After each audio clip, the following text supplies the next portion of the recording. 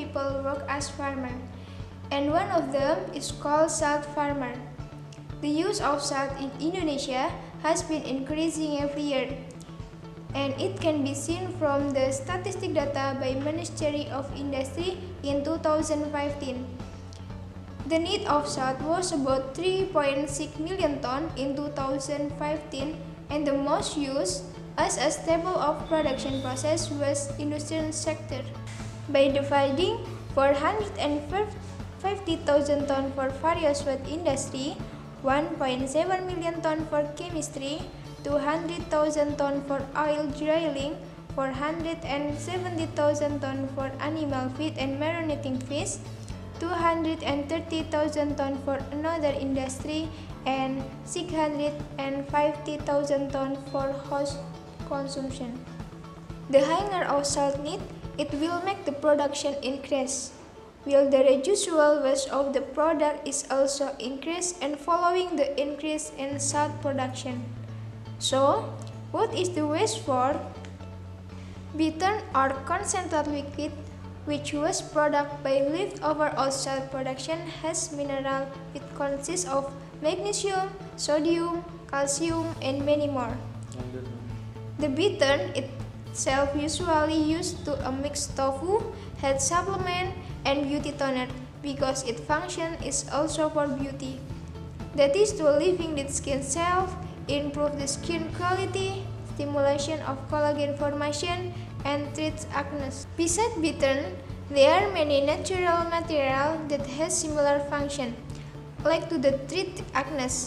One of them is papaya leaf, because there are alkaloid compound inside it as antibacterial. Therefore, I am Revy Andar Raesta as one of the honor students of Universitas Wahid Hasim 2018 and also as one of the candidates of the selection of National Achievement Student will be present my research about utilization bittern of salt for making peel of mask with papaya leaf extract as anti-acne. The first step in making this mask was extract the papaya leaf. For the papaya leaf harvesting need in pati district as much 13.5 to 5 kg, then oven it on 45 degrees Celsius, become 1.995 kg of dry simplicial. The method of extraction that we used was maceration with alcohol solvent 96% by comparing 1:10 and then divided it by using evaporator to produce 0.3 kg concentrate extract. After having the concentrate extract, I did alcohol testing to find out whether it still has the papaya leaf extract or vanished because of the process of the extraction. This testing is done by reacting with Wagner reagent, Mayer, Lieberman, and Dragondorf. The positive results were characterized by the formation of wet precipitate when it was reacted with Mayer reagent, format red brown when it was reacted with Wagner reagent, format blackish brown when it was reacted with Lieberman reagent, and format orange when it reacted with Dragondorf reagent. The next step is formulation. The material that we need include GBMC, PVA 7%, honey, propylene glycol, propylparaben, methylparaben, aqueous, bittern, papaya leaf extract, and rose oil. The first step, put in 5 gram papaya leaf extract to beaker glass. Mix with 12 gram of PVA, then homogenize. In another beaker, 1 gram of GBMC mixed with aqueous and 1 gram honey, then is stir until homogeneous. Dissolve 0.05 gram propylparaben and 0.02 gram methylparaben into 10 gram propylene glycol. Mix the 3 ingredients into a beaker glass, stir by a magnetic stirrer. Add the appropriate bittern to the variable and then add the rose oil. After turned into a masker, then physically and chemically tested by testing, which include organoleptic, drying time, pH, viscosity, and as test. Organoleptically of all variables will have the same color, that is dark green color, fragrant leaf, and slightly fragrant rose. On pH test result in variable, 1% is 6.2, 3% is 6, 5% is 6.8, 7% is 6.5, 9% is 5.9, 11% is 5.9. This change is not significant, so that every variable can be said stable.